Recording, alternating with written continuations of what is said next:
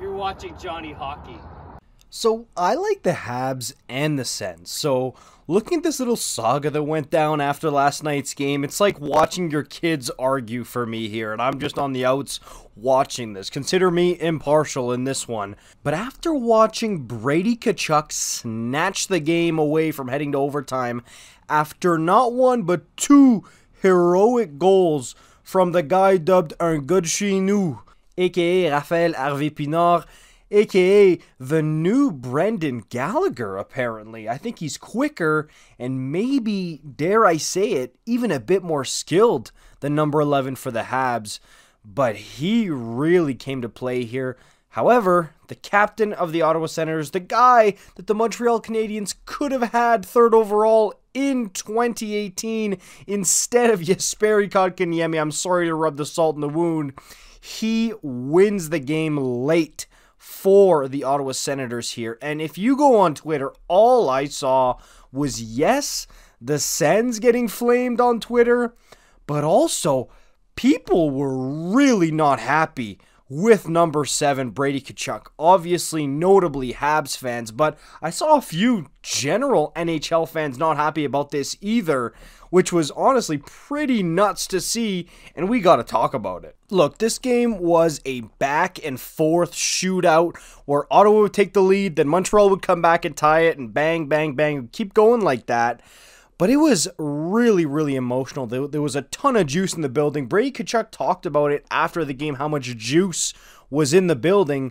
But there's two things that I'm seeing Tkachuk get a little bit dragged for online. First thing was when him and xhekaj were getting into it, and Tkachuk refuses to drop the gloves with the Sheriff, number 72. And he does, I wouldn't say he turtled, but it kind of was a little bit shades of Matthew Tkachuk from a few years back with Zach Kassian. So he did get a little bit dragged for that because Tkachuk, we know he can drop them and he can go to town with guys, but he decided not to on this one. And it was probably a business decision, but still people were going after him, and people are not happy that number 7 didn't drop him with xhekaj. And of course people are saying, oh, he's scared of him, he's scared of him.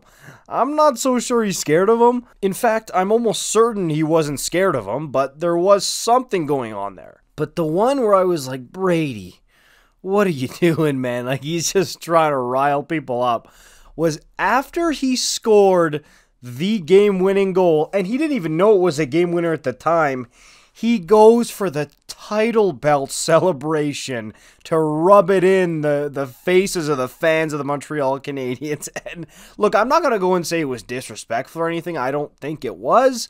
But I will say, and I will echo the tweet from Scott Matla, imagine doing a title belt celebration when you're 7th in the Atlantic Division and barely beating half an AHL team, LMAO. And look, I'm going to come out and say it. I love Brady Tkachuk. He's honestly one of my favorite players in the entire National Hockey League.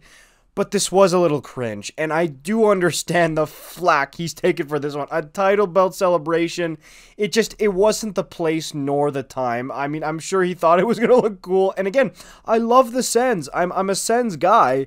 But it wasn't the time nor the place for him. It came off as cringe. I was like, Brady, what's going on here? Why the title belt? Come on. You couldn't have thought of something a bit more low-key than acting like you won the WWE Championship? Come on. So yeah, needless to say, Brady is taking the heat online. It's nothing that he's not used to, however.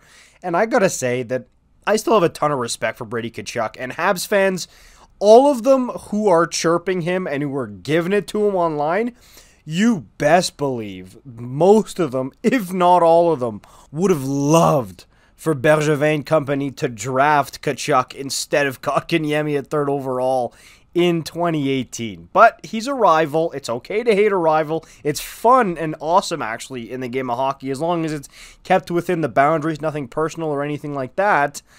I think it's all fair game. It's cool.